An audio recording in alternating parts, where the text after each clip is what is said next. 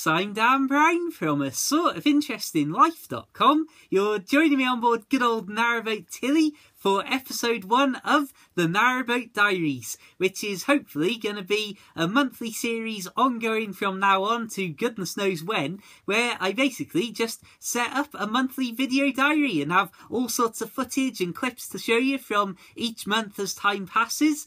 Now, even though it's going to be monthly, I'm only basing the actual video clips and periods loosely around the month. Rather than going, right, this is going to be from exactly the first of the month to the last of the month, I want it to be more in the phases that boat life and my life in general will naturally fall into. So if I'm moving from a certain area over a few days and that passes between the months, then I don't want that to basically create a very abrupt ending when I'm halfway through doing something. So I suppose that's the very basic quick update and quick introduction to what this is all about. Even though this video is focusing on December, I wanted to start with a few clips from November, as it was unfortunately the month that saw the worst period of wet and windy weather that I've ever seen since buying Narrowboat Tilly for getting on 4 years ago. And that really has, it's affected what's in this video, because it's affected what's happened in my life, as I've literally not been able to get out and go off doing the usual things that I would do, clambering over fields and fences to get supplies from the villages and that sort of thing.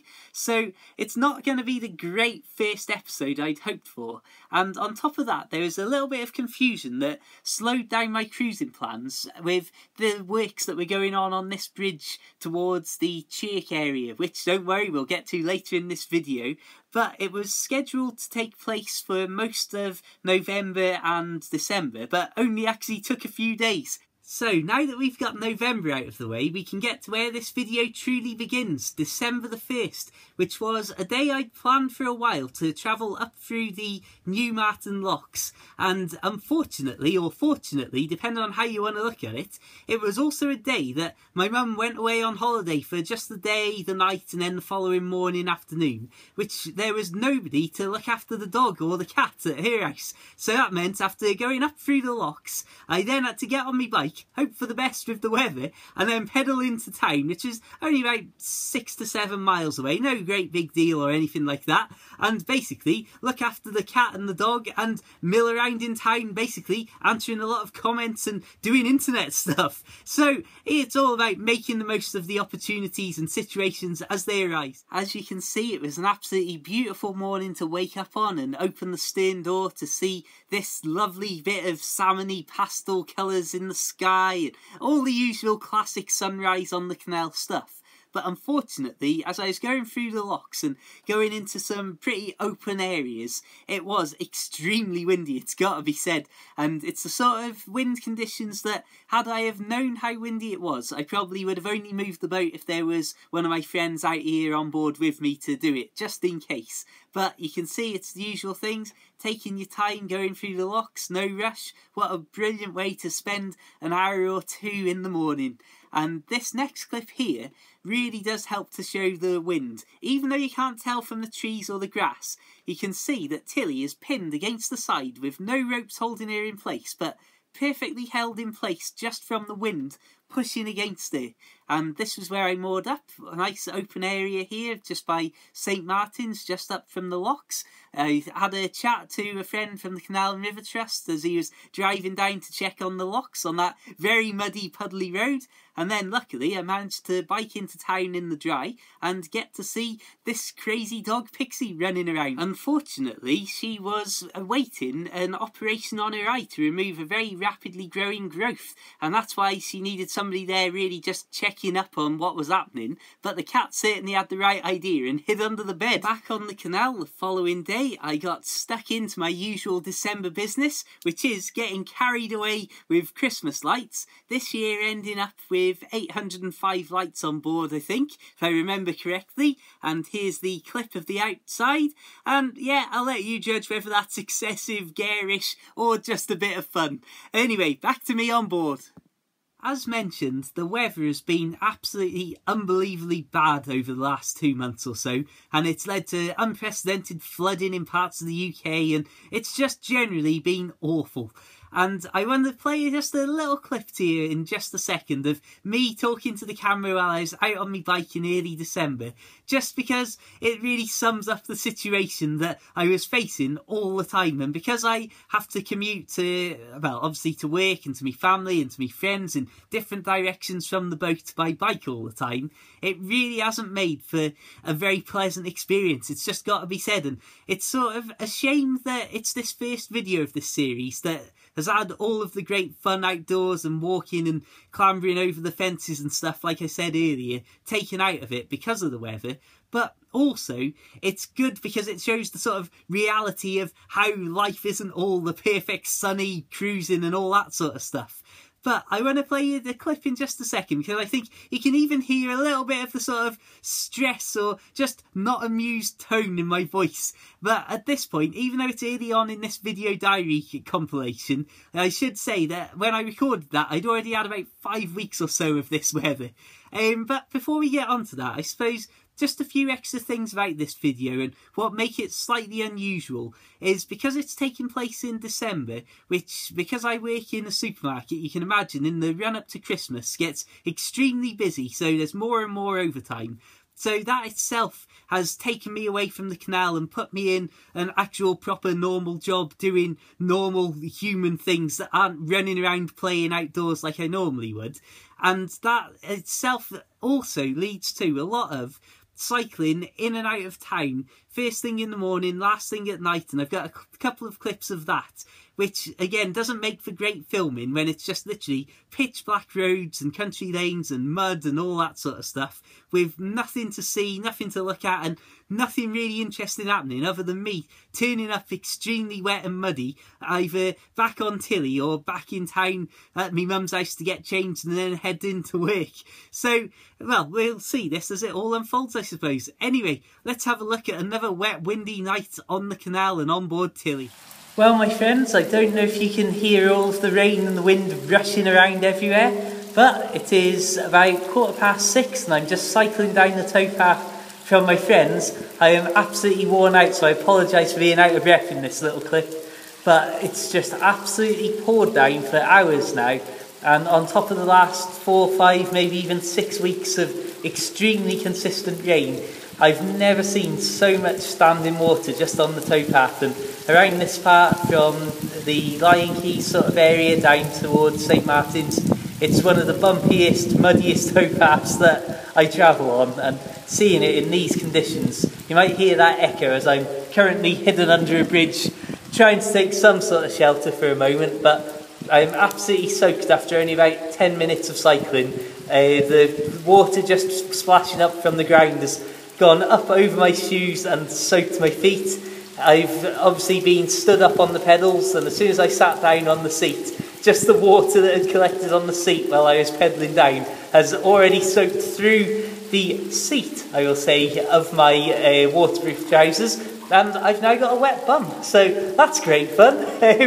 But I just cannot believe that this rain can be carrying on just week after week after week. You can see just how absolutely soaked through even the waterproofs are here. And of course, getting back on board and wanting to do filming and editing like I do very often, having this sort of background noise doesn't really lend itself well to it. Equally though, on nice calm nights, I've got to say, having the fire going and the sounds of the elements outside is as cosy as it gets. At long last, and at only 25 to midnight, I'm happy to say that the rain has stopped and the wind has also dropped. I've been doing an awful lot of editing of the book, and I'm very happy with the way that it's coming on, so hopefully that's going to be well and truly ready for the first week of January. But now that all of this background noise is finally drawn to a close, I've got my microphone set up, and we'll be able to record the very short little voiceover section for the Christmas lights video. To prove the weather as unpredictable as ever, this was the morning that I woke up to, which was handy as I met a friend in town later on, but of course we got rained on. Then I cycled out to my friend's house for a haircut and got rained on again, and after stripping down and sitting at the chair ready in the kitchen for my haircut, here's the dog, post-operation, we discovered they didn't actually have the clippers, and I ended up sleeping there overnight and then biking down the towpath back to Tilly to discover this note left by a friendly canal and river trust chap who had rescued my kayak that had blown off the roof onto the road at the side. So I left a note in the window saying thanks Lewis, so thanks Lewis. But now brace yourselves for a jump, as I'm going to put the actual wind sound at the volume the camera recorded it on now.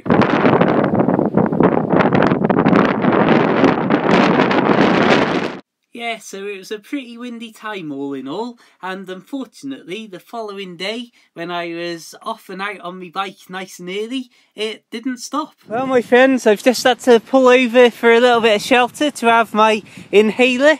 We're currently out here at only 7:20, so it's not super early, but my goodness me, this is the morning after the worst of Storm Barney. You can see how dark it is out here still because it's just cloud cover, extreme wind that I managed to just drop out of to record this, and a bit of drizzle in the air that once you get into the wind, flipping heck, it's being driven practically back upwards to the cloud by it.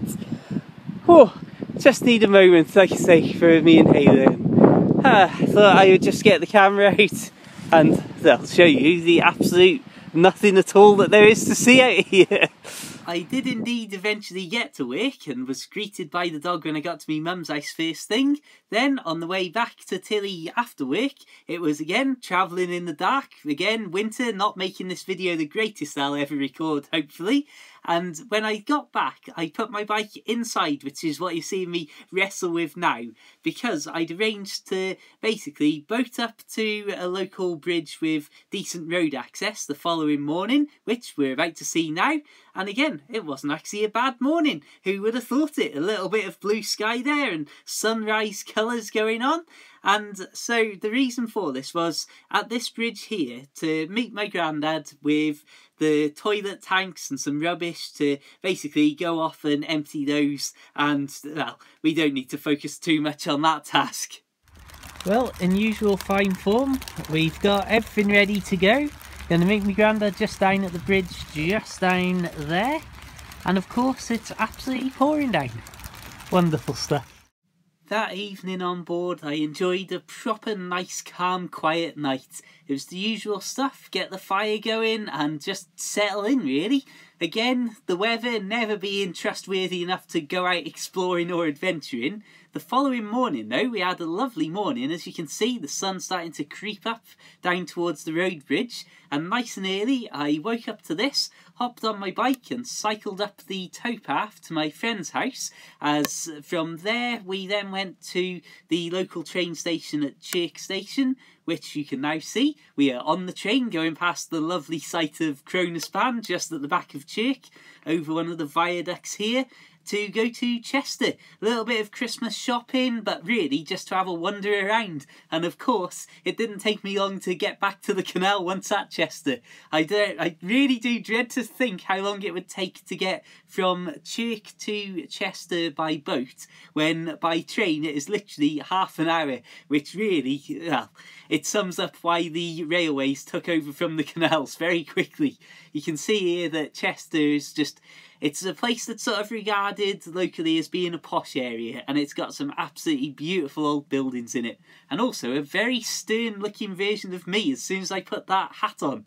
Equally, one of the things that I do love about Chester is where that clock tower we just saw on the archway is this little donut shop just in the side of the archway. And, well, grab some donuts, go and eat them by the park, and my goodness me, what's this? Really tame squirrels that climb all over you to grab whatever food they can off you. Yep, I'm up for some of that too. We got on the train and headed back down to Chirk, and one of the strangest things, while we were milling around by Chirk Aqueduct, somebody walked across the road and said, "Oh, Dan, oh yeah, you're that Narrowboat lad," and just again, the usual crazy way that these things work out. Anyway, the following morning, this happens. About to go about 7:30, and this is how dark it is out here today. We are looking through the stern door. It's pouring down. It's absolutely soaked everywhere you look. Then it was another nice early bike ride up to my friend's house to get a lift into one of the local towns for some shopping with my friend while he was off to work. I then went back to my friend's house where I finally had my hair cut. Then in the evening, back on my bike, back down the towpath and back for a lovely night of book editing on Tilly. Get the fire going as usual, and then as fortunately as usual, all the sound of the wind and the rain outside. And I suppose really when you're writing and reading, it's not a bad cosy place to be. One of the things that I've really neglected in this video so far is to properly address the sheer amount of writing and editing and reading of my own little books that I have been doing. Now, December, as work started to increase, I did slightly less writing and editing, but that was okay because through the end of October and through November and then early December, I had done more than I had ever done before. And this is something that I say not lightly in this case, as previously I've said, oh, I've written more than I've ever written in recent times, and I've said that a couple of times since having Narrowboat Tilly and having all this free time and this perfect environment for sitting down and writing in. But with the weather that I've been far too preoccupied with in this video, keeping me indoors and just sat on board more than I normally would be, even on a daily basis where I like to try and do like a little walk in the morning, a little walk in the afternoon and a little walk in the evening. It just hasn't been fit. So that's meant I've been sat here being like, right, there's only so many podcasts and audiobooks I can listen to without starting to feel that I should be doing something more productive. So over November and early December in particular, I managed to get so much writing done that it's really put me in a good place for the books that I've been planning and working on and wanting to release for a while. Hopefully getting more of those out of the door in 2016, starting on the 5th of January if everything goes to plan. The book that I've really been knuckled down editing and preparing will hopefully be out the 5th of January, so stay tuned for that. But I just wanted to take a moment to directly talk about that when I'm saying about all the time that I've been stopped from going out doing the stuff I like to do outdoors, that's really what stopped it from being the most boring, dull time ever for me, just being on board day after day being like, oh, what am I going to do now? Anyway, let's get back to some canal footage. On the 15th of the month, I decided to move up to the Poachers, or the Poachers Pocket as it used to be called, where I've woken up for the previous 2 Christmases. And I set out early in the morning, but well after 8 o'clock, and you saw that opening clip there. I think that there must have been just some sort of effect of filming on my phone or filming on the iPod, whatever it was when I was filming these particular shots, that made it seem really dark compared to what it was in real life, as I'm definitely not one for travelling too late or too early. But, well, as you can see, it was a nice enough ride, a little bit of mist and haze about to give it that sort of eerie feeling and nice and cosy when you got back inside. We're going to moor up just around this corner here, and as you'll see in just a second, in the usual way that some of the local residents, i.e. these geese are, before I even had chance to finish mooring up, you can see just there on the front of Tilly, the rope not even tied in a knot yet. All of the geese turned up expecting something to eat, which unfortunately they were very disappointed with. As a little bonus photo here, this was my appropriate attire for the Christmas trip. As I said earlier in the video, I really wanted to wake up by the Poachers on Christmas morning, as it's where I'd spent the previous 2 Christmases on board Tilly, and the Christmas before that, which was the first Christmas I ever woke up on a narrowboat, I had woken up only a little bit ahead on the canal down at Chirkbank. So it's all part of that tradition. And equally, as my friends from up at Western Rin will be moving house very soon, it's the last Christmas that they will also be just up the road from the canal. So we made sure that it was all lined up perfectly to be one last traditional thing of waking up there and going up to my friends and then going into town, which we'll have a quick look at later in this video. But as I spent the full 2 weeks that I was allowed under the continuous cruising rules at that place, there's not really much to say in terms of the boating side of things for the rest of this video. It was all the usual stuff that you would expect, and I suppose rather than talk about it, let's actually show you. As you can see, it is an absolutely lovely little spot down here, and the only real shame is that where the pub is, just before the bridge you saw just ahead there, to the right hand side there is a pretty big main road, so it gets a little bit noisy, but it's hardly the worst thing in the world, to be fair. As we have a little look at some of the scenery from the canal on a little walk I did to get a few supplies from the village of Chirk itself. This is, again, the sort of place that I've been out and about walking for many, many years before even thinking about having a boat. And it all culminates in this perfect little spot here with Chirk Aqueduct and Chirk Viaduct right next to it there. And some of the memories that I've got wandering around these places, or even boating around it, and having trains come across as you travel, just fantastic. This is the canal side of the Poachers, as you can, well, probably tell. And what's that down at the very bottom there? Something that could be covered in a lot of lights. No idea. It's another beautiful day on board, by which I mean at the very least it's not raining out there, and in a sign of just how mild the weather has become, even though we're heading towards Christmas now, towards late December, I've put just a tiny little bit of fuel into the fire here, and it's so mild outside that even just a small fire that I thought, yeah, let's just keep things ticking over, has proven to have warmed the boat up to a very uncomfortable level where I've started to strip layers of clothing off and got the windows open at the front here. I know admittedly the engine's running, so that's keeping the batteries topped up, but also heating up the radiator a bit. But still, this temperature is unbelievable for this time of year. And equally, the fact that all I'm doing is sitting down here, got a new Word file open there that I'm working on. Done maybe only about 1,000 words or so this morning, but just sat here still at a desk. I've been far too hot, and like I say, stripping back layers of clothing and thinking, hang on, I thought this was meant to be December. Last year, I'm sure that I've got footage from almost exactly 1 year ago, I would say, of this particular area where all these fields are covered in ice and frost, and we had multiple bits of snow, and well, it was all very much like you would expect December to be. But I suppose at this point I should say, let's stop rambling and get on with some work for the day. I'd like to take a moment to just talk a little bit more about the actual experience in the build-up to Christmas, as this is the general area that I was in, and these are the sorts of towpaths that you have if you go from Tilly's Stern back around down towards St Martin's where we'd come up from, and it's not the most ideal scenario to have this sort of mud everywhere you look in some places, and that's why I was keen to moor up by the Poachers itself, where it's on the sort of very fine gravelly surface so that you don't have to go through this sort of thing too much. And really, in the build-up to Christmas, it was all just, as I say, how it's been in other times of December, heading in and out of work in the dark, and then, well, getting back to Tilly, sitting down with a lit fire and a few thousand words to edit. And this again is just going to be a few shots now, just walking up and down the old gasworks bridge over an old railway in town on my little route to and from work. I just thought I'd share a few different shots of this in different conditions, just to get the general gist of how it was always overcast or always dark when I was doing it. And we'll see a few shots now from the different roads that I travel on me cycling routes in and out, such as this one, again in the dark, covered in mud, business as usual.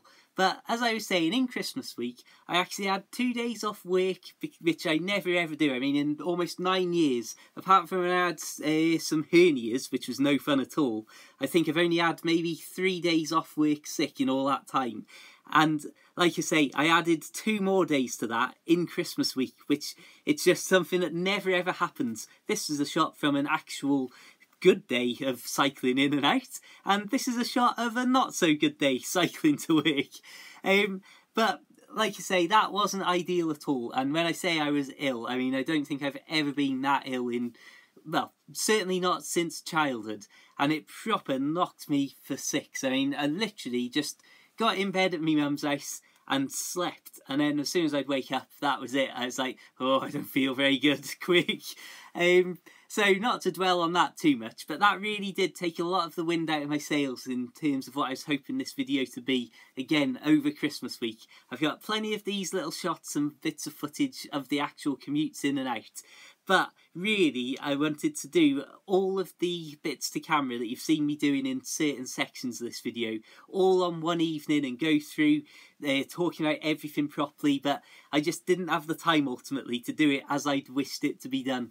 You're seeing now just a few fields where I recorded my little Christmas message video that some of you might have seen, which, to be fair, was a lovely place to spend a bit of time on the day before Christmas Eve. Let's hand back over to me though. Well, my friends, I'm just walking down from me friends up at Western Rin back to the boat. I've left me bike up there and collected all the presents that have been building up in recent times. So be seeing me dad and me sister tomorrow. I've got presents for me here as well, so that's exciting. And yeah, basically this is finally it. Christmas is arriving. Christmas Eve tomorrow. Then I'll be walking up here on Christmas morning back to my friend's house, grab me bike from there, hassle them for a bit, and then head into town. Right then, I better look where I'm going in the dark here. When I arrived back on board, I was made up to find that a local resident by the name of Richard had left me a gift of a jar of honey and a wonderful message in a card on Tilly's stern, so thank you very much, Richard. The following day, you can see here on Christmas Eve, it was an absolutely beautiful morning. At one point we did have a rainbow too in the area, but that also meant we did have some rain too, so it wasn't as good as it looks at this exact moment all day.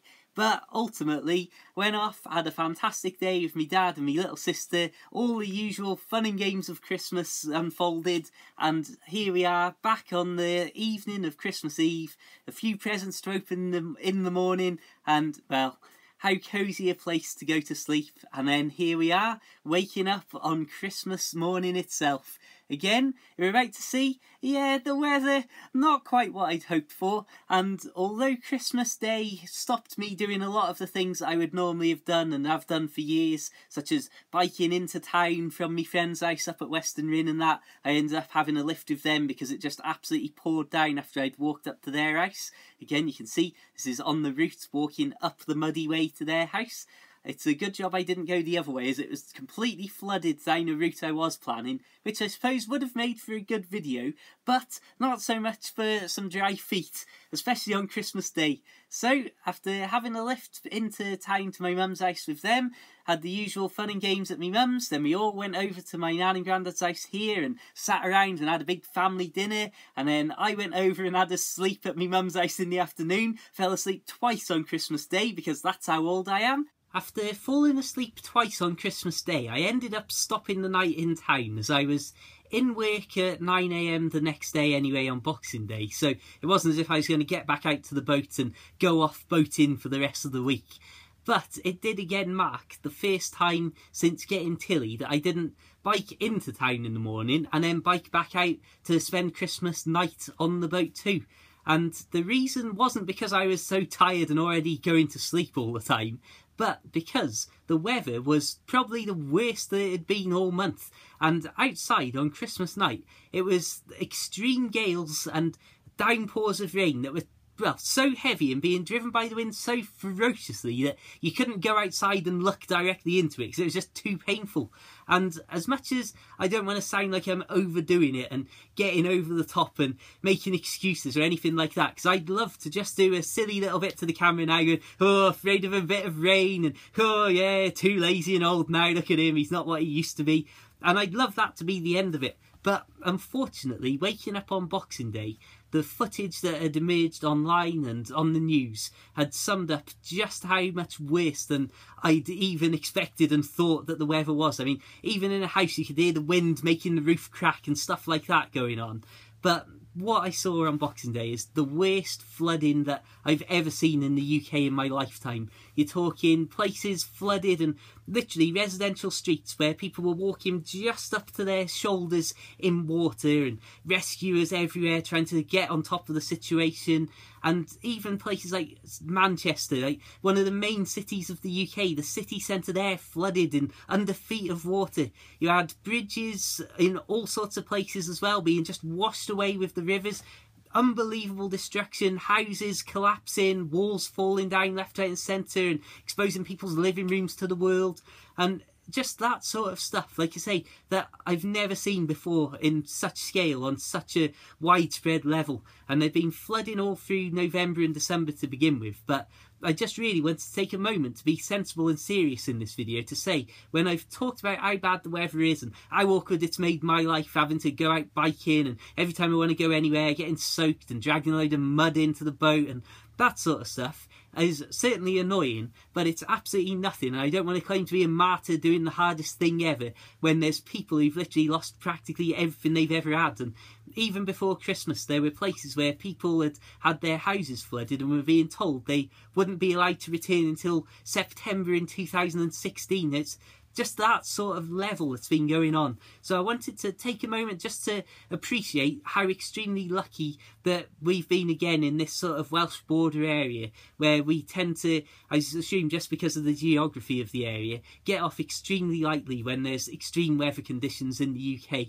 And just say that there's people out there who would look at this video, as they probably have done in the past when I've talked about bad weather, and be like, Dan, you don't know what you're talking about. And I think something that summed it up to me is how much rain there had been falling over those few days around Christmas in this area was when I got back on Tilly after Boxing Day and flipped the bilge pump to pump out the water that collects underneath the engine. So it all basically the rainwater that goes through the deck boards, and then you have a pump to pump it out back into the canal. And well, just take a look at this. You're seeing more rainwater pumped out of Tilly here than there is sometimes in a period of months. It really was just unbelievable, the level of water coming out of the sky in December. We'll draw this video to a close in just a second with a little bit more boating footage to end on, as today, the day I'm recording this, the 29th of December, I moved away from the poachers and went up over the aqueduct and through the tunnel, which is the little teaser for what the next video in this series will start out with, so stay tuned for that. I just wanted to say though, a huge thank you for watching this video, especially if you made it this far in. That's quite some feat, well done. And really say sorry for it not being the greatest video ever, filled with the sort of canal scenery and antics that I'd hoped it would be. It's just been, as I say, unbelievably bad weather, which has destroyed every opportunity practically of getting really good shots of these different areas that I wanted to show you. I've learnt a lot as well in how to put these videos together, and hopefully the future episodes will be a little bit shorter and crammed with a lot more footage rather than this. So I would say stay tuned. I might even rename this episode as the Narrowboat Diaries episode 00 as a prologue and introduction to the 2016 videos. As I say already, the next January video will be filled from the beginning at least with Chirk Aqueduct and Chirk Tunnel, so we've got a good start already. Ultimately though, let's have a look at some boating and say our farewells. This was earlier in the morning, setting out from the poachers, as I say, and I suppose it's the perfect backdrop to do all of my plugs and selling out. Feel free to subscribe and check out my other videos for loads more boaty and outdoors bits if you haven't already. Please do, if you're particularly interested or would like to help me out, consider having a look at my short boaty Kindle books. You'll find links to all those in the description below.